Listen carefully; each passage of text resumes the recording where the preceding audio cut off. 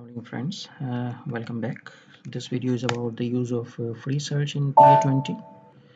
So here we go to PA20. This is the display chart master data, and if we already know a personal number, we can actually type here and then we can see the info type as we have discussed in the earlier video. But now if we don't have a personal number, or if we want to have a list of employees based on certain criteria, then actually we can use free search. So let's go there, and this is the free search window, and we need to understand the different parts of the window. So these are the different info type folders based on which we can actually customize our search and the outputs. So for example, if we go to the personal data folder, you can see there is a date of birth, there's a first name, last name, and there's a year of birth, country of birth, month of birth, birthplace, and plenty of other fields, right? And there is a last name again, so there are more than first name, last name. So we need to avoid those which have some other thing in addition. So we need to use probably this one for the last name if we want to our search to be based on the last name. And there is nationality, title, and plenty of other things. Similarly, if we go to the organizational assignment folder, again we can search based on the payroll area, company code, personal sub area, and some other general German fields. Business area we have not discussed it so far, and employee group and subgroup, right? Personal structure items, position. So you can see there are many fields within the organization assignment. And if you want to have a search based on actions, then this is some search based on action, which is actually living date, entry date, length of service period in days, years, etc.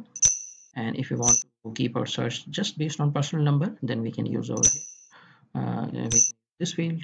And again, there are plenty of other folders which have different info types, but basic pay is something which we need to use in future.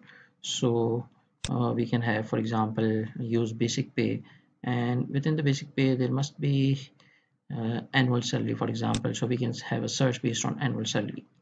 So now how to use all these items one. So you can see that to start with the personal data, this is the field value selection.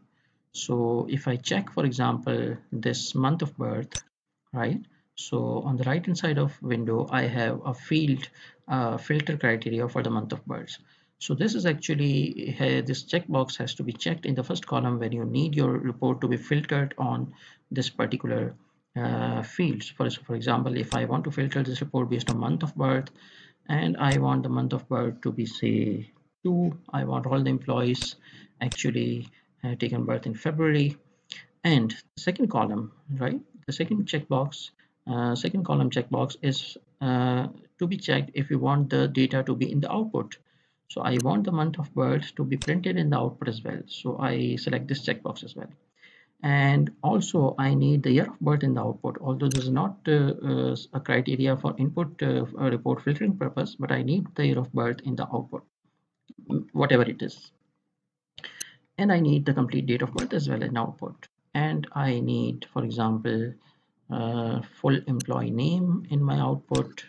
I need gender key in the output, and I also need the text of the gender key, field text output, and this is field value output. So gender key may be 1 and 2, and the text for the gender key may be male and female. So I want text as well. So these are for the outputs, these are for the output text, and these are for the input criteria. And let's run this report. Let's see how many employees have taken birth in February. So this is the hit list. We have 5 employees. These are the employee numbers, and these are the employee names. Remember, the employee numbers and employee name is something which is already there in the output. We don't need to select it. So this is the minimum output that the system generates by itself. We don't need to check the employee name or the employee number, personal number. The month of birth is February. This was the input criteria, but it is here because we mentioned it in the output criteria as well. And this is the year of birth. We mentioned it to be in the output, and this is the date of birth. Full employee name, it is not populated because the data is there in the first name and the last name, not in full employee name. Gender key for all of them is not defined, so the gender key is unknown. So again, go back to free search, and if I want this report to be, let's say, um, to add some more columns, delete some columns. Okay, so these are some predefined columns which we can actually hide or take. For example, I want the personal area or personal sub area, also personal area name and personal sub area code and personal sub area name. I can just check them and I will get these columns in this report. So although this could have done in the previous screen as well, in the free search main window, but this is the liberty that some of the columns, some of the mainstream items can be configured right from here as well. Here we can actually go to a full length view list output. So this is a full length view of this particular report.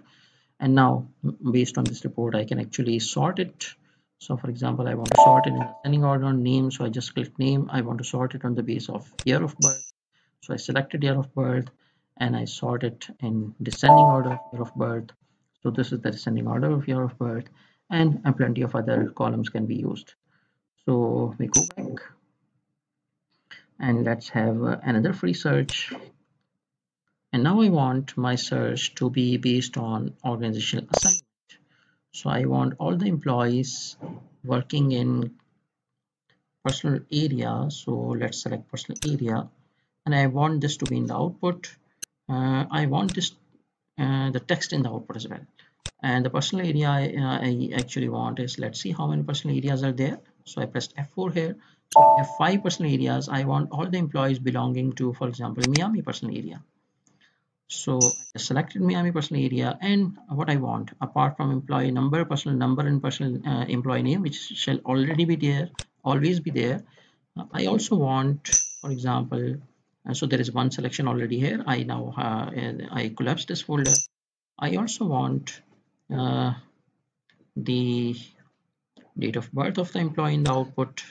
I also want the year of birth of the employee in the output, and I want actually his maybe nationality, quote and text both, and I want maybe his age as well.